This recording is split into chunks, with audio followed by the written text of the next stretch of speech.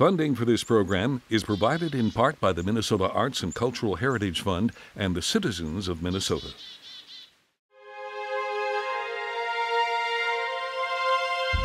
Minnesota and Vietnam. One is a U.S. state in North America. The other is a country half a world away in Southeast Asia. Since the Vietnam War, the two places have developed an unlikely relationship. Residents of these lands have gone from fighting one another to becoming trade partners.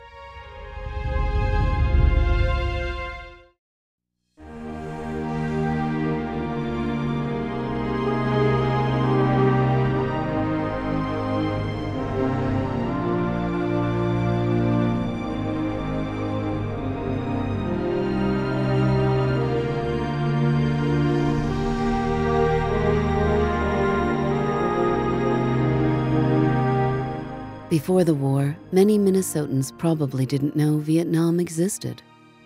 But in 1962, Robert Larson became the first Minnesota casualty in the growing hostilities leading up to the Vietnam War. Larson was in a plane that was spraying Agent Orange when it was shot down by opposing forces. Larson gave his life and was among thousands of Minnesotans who fought in Vietnam during the war. Joe Doherty is the name, D-O-H-E-R-T-Y, and Joe is pretty simple, it's J-O-E.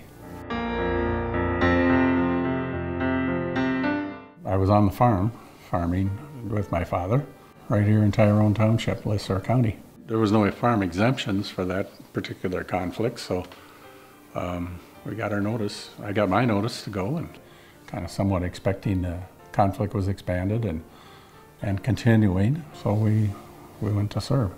They wanted me in like July or whatever, and I applied for extension so I could help harvest the crop that fall. A friend of mine from Le Sueur was drafted the same day. We went together. So over to the courthouse and off to St. Paul to the recruitment center and signed in there, and then down to Kansas City to transfer over to Fort Leonard Wood, Missouri for basic training. It's supposed to be a 6-week course, and it was. We got out of there right at Christmas time, just to get a break and come back, and then of course we reported to our next station when mine happened to be out in California. They needed me to be a company clerk, so they sent me to company clerk school. You know, you just got your orders were cut and delivered to you, and you went wherever the hell they thought fit. They decided to put together this company of military intelligence on the East Coast. So they shipped us over to Fort Bragg, which is at Pope Air Force Base in North Carolina. I was a company clerk there, and we kept records and all the influx of materials that you take to Vietnam.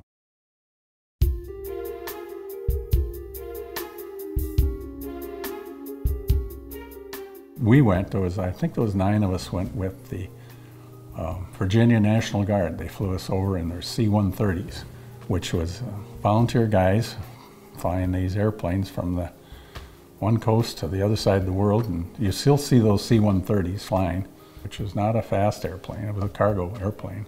It took us 7 days to get there, and that was a real long story because every leg seemed to have an issue crop up with it, you know. The airplane wasn't running all that well, and we were taxiing in to get some work done on it, and the airplane, they hit the hangar with the airplane. Unbelievable, yeah. So then we leave there, flying to Midway, which was, you know, just Goonie bird land out in the middle of the ocean. And, well, I was a pilot at the time and watching what was going on because, you know, they're in the airplane, it's wide open seating. And I just would crawl up and sit there and watch them fly the airplane because what the hell, I had a lot of other things to do. So we're getting out there, and they're starting to chatter a lot of conversation going on. I crawled down and I said, "What's going on?" And he said, "Well, you know, we're pretty low on fuel."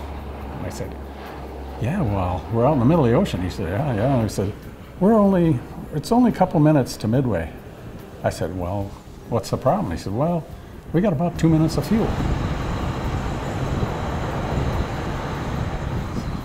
Obviously we made it, but that's how close that call was. So from there we went to the Philippines, to Clark Air Force Base. And at Clark, the weather was really tough. Now we're going into Vietnam from there. So we take off out of there and run into a thunderstorm or weather that was unbelievable. I thought for sure it was over that day because it trashed us around that airplane like strapped down in your seat. You were still bouncing right up against the harnesses, tight. I mean, the cargo was shifting. I at one time thought we were upside down for, you know. So we get to Vietnam, and the first thing is there was no need for me as a company clerk. So I said, well, what do we do? And they said, well, we'll just put you over on the intelligence side. They need people over there. So then I got on-the-job training as a military intelligence analyst on site. We worked at what was called SICV, which was part of MACV. SICV is a Combined Intelligence Center of Vietnam, and actually at one point they called it the Pentagon of the East. It was a building that housed not only the U.S. troops, but we had the Vietnamese in there, and it was all branches of the service. We're all in that one building.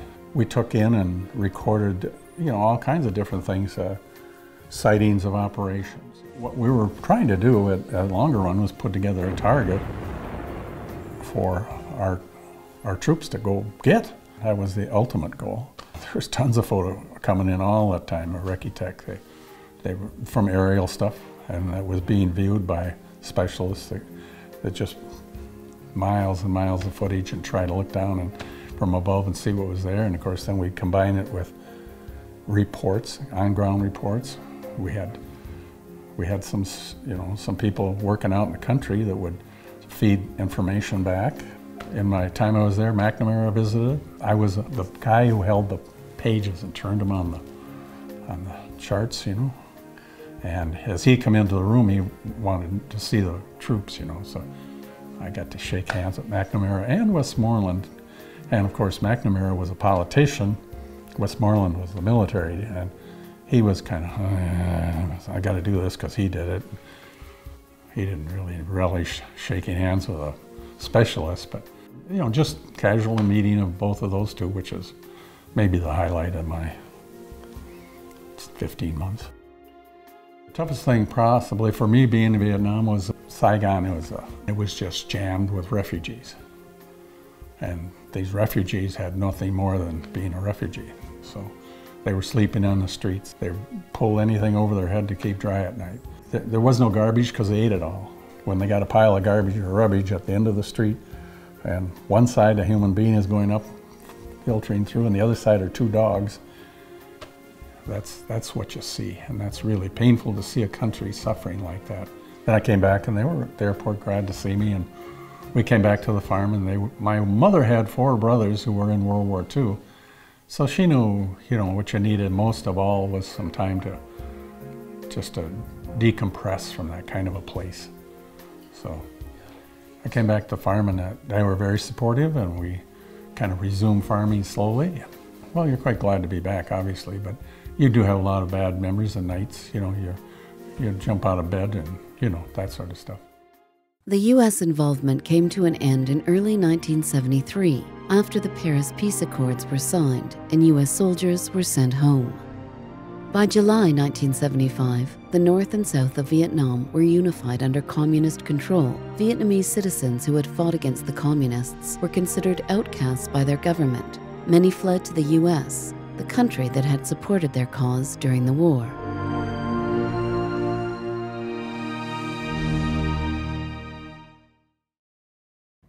Tôi tên là Hoa, bạn Mai tên làm ở đây tôi lấy tên Rô. Tôi ở Austin, Minnesota, được 24 năm. Tôi làm việc chung với em tôi tên là Linh. Ở cái tiệm Top 10 Nail này, tôi đã làm chủ ở cái tiệm này được 16 năm.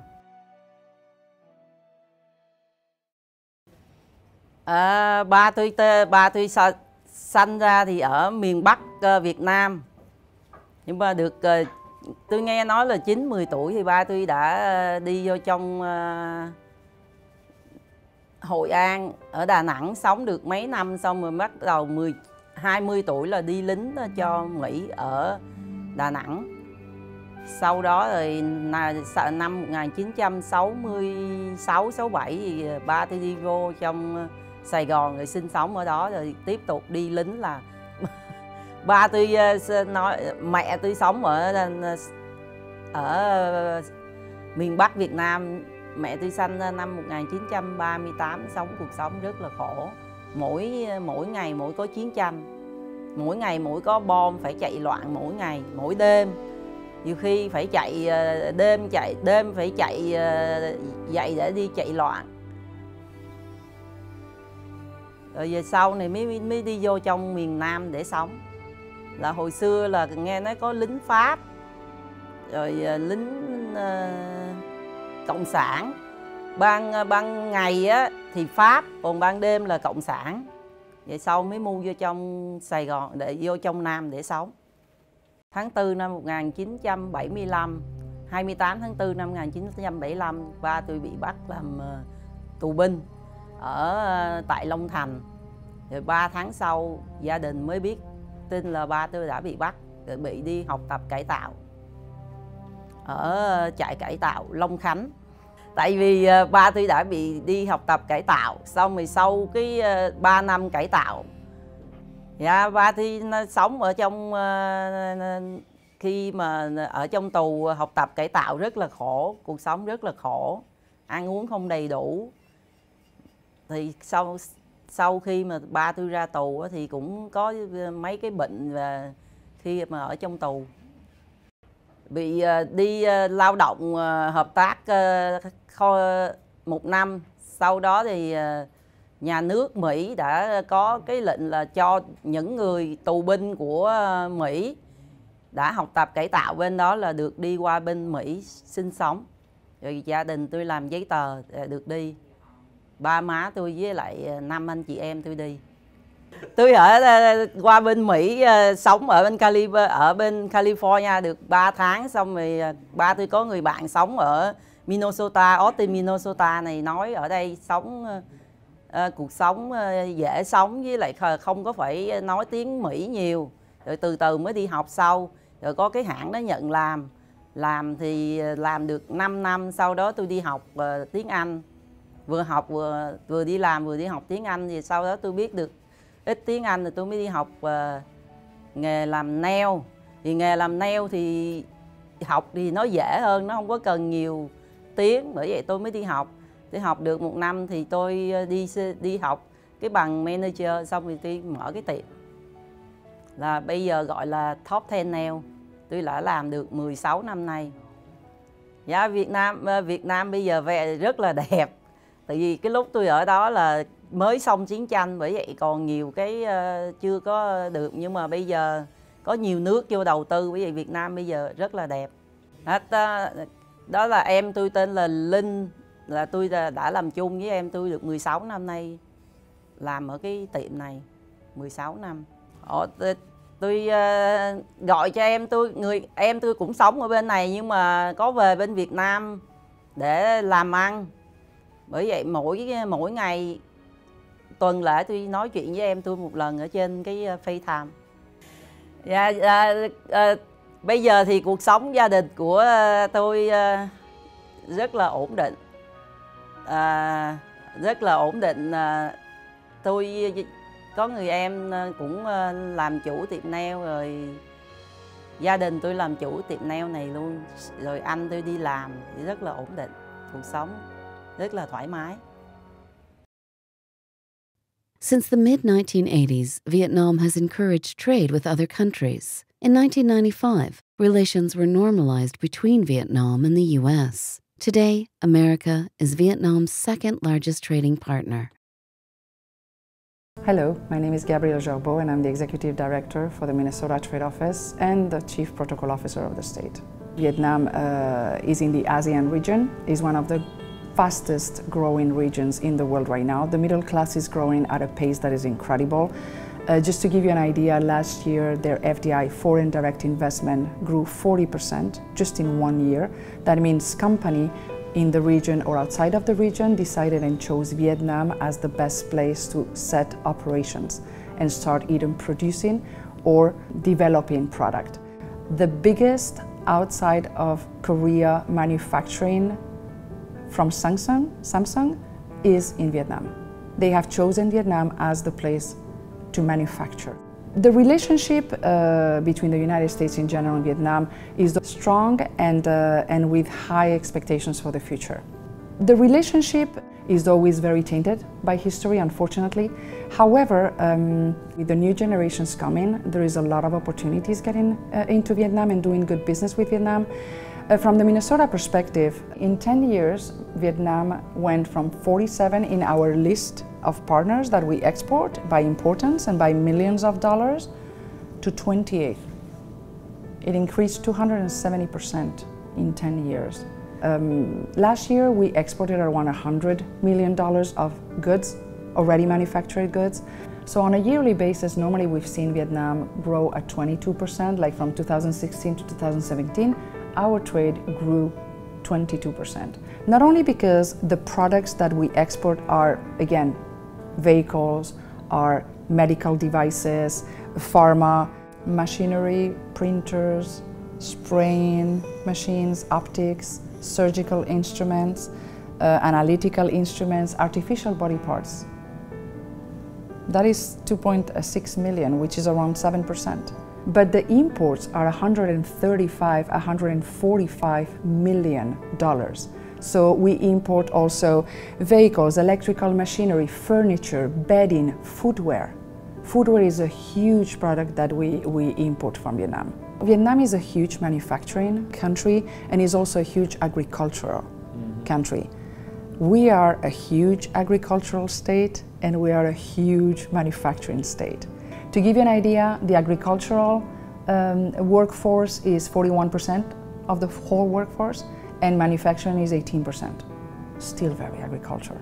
I think Minnesotans will be surprised to know that Vietnam is one of the major global suppliers of coffee. There was a little bit after the Vietnam War, there is kind of I think that everybody was healing, if I tell you the truth. And I can see it from countries, you know, if you're a member of a country that has been in a major war that has cost you a lot of citizens, there is always a period of, okay, everybody take a deep breath and let's just heal, because you need to heal. The strengths of Vietnam, if you look at them right now, and for Minnesota, how do we see it and what do we see in it, is that first of all, they are amongst one of the fastest growing economy of the ASEAN region. There's a young demographic right now coming. Young demographic that they're much more prepared than before. You know, we have technology and thanks to technology, well, information is much more available. So now you're getting into a younger demographic that will push to make sure that they become more competitive. One of the sectors that it is very, very visible in the Twin Cities and Minnesota is the restaurants and all the hospitality industry. Typical, very traditional restaurants that, again, they're businesses for the full family. They're businesses that really make those families able to learn a livelihood, and they're just sharing their culture, because at the end of the day, food is another cultural aspect.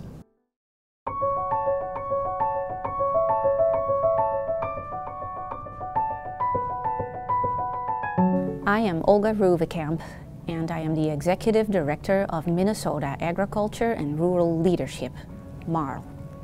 So MARL, Minnesota Ag and Rural Leadership, is a 18-month cohort leadership program for leaders in agriculture and rural areas, professionals in those fields in Minnesota from all across the state, men and women, different generations who all have a career in either agriculture, so farmers, or agribusiness, agencies, you name it.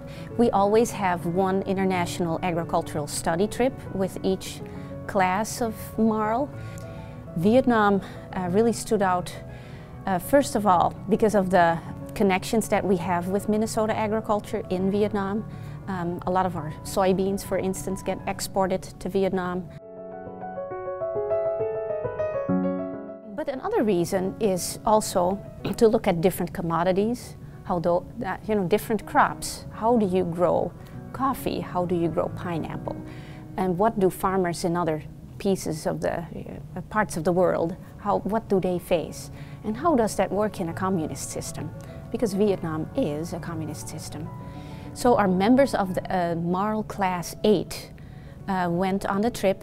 People look forward to the exotic parts or history, some of that very ancient history, the Buddhism, the temples, all of those things, and then the food. People like to try different foods. I was very surprised with the kindness and the friendliness of the people.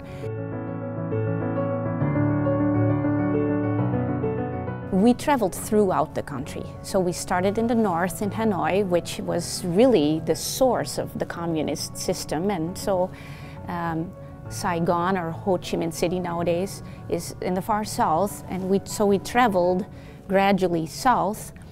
And so you can see that divide. And we did notice some of that perspective change and become more progressive, more westernized as we moved farther south. But I have to say they were very friendly in the north too. Planting rice, we could actually take off your shoes and socks and go into that wet field and plant some rice ourselves, so that was a highlight. Our pig people, they really like to stop at a pig farm. The beauty of a certain pig or boar is apparently something that they look at differently. And so they were tattooing a beautiful flowery tattoo on a big pig, which was new to me. so that I think was a highlight. To me, the perspective building comes first, and then connecting the dots. So why do things work the way they do? Why does Vietnam have a communist system? And why, what has happened in history? And how does it all work out today? And so that makes us better trade partners at the end of the day, too.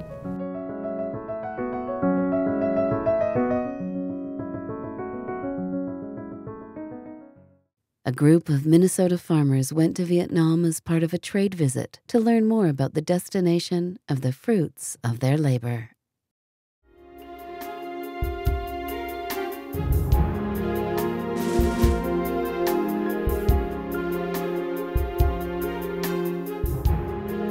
The group that we went with was the Minnesota Soybean Research and Promotion Council. What they call it is a see for yourself tour.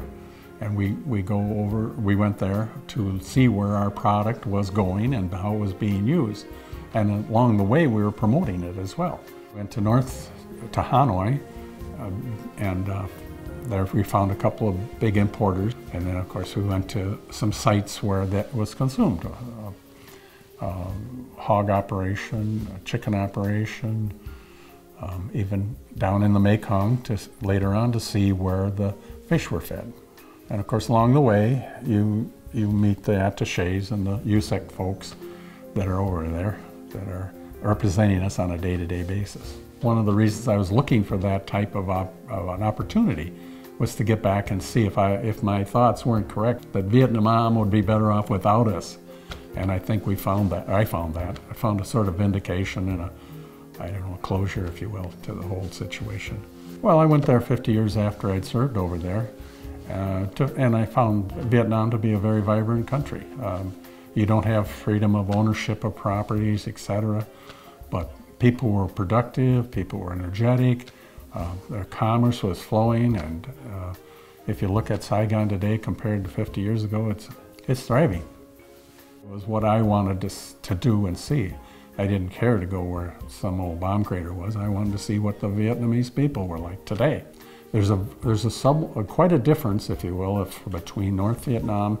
If you're on the street talking to people, it's more subdued. And I kind of compare that's Beijing, if you will, because that's where the rules are made and the government are up there. And down in Saigon is where the money is made. And it's just a high, freewheeling. It reminds you of Malaysia or somewhere, Singapore. The ports are busy, the country's alive.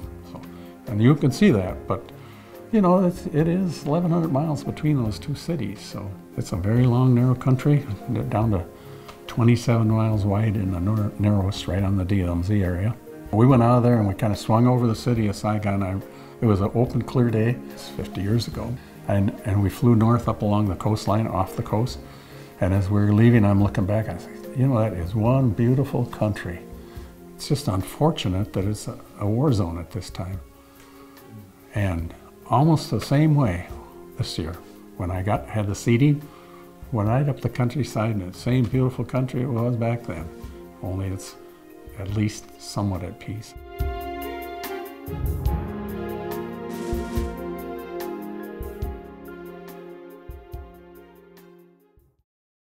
Minnesota and Vietnam have traveled down an unlikely road together. Vietnam has gone from a battleground to a trading partner in a few generations. Eventually, the dust stirred up by marching feet and bullets settled. There was a time for healing and a time for progress. Vietnam once again opened its doors to the West, not as a combat zone, but as a place where trade and commerce is valued. Business and agriculture from Minnesota have flourished by their association with Vietnam. The future is bright for these two societies as long as their good relationship is maintained.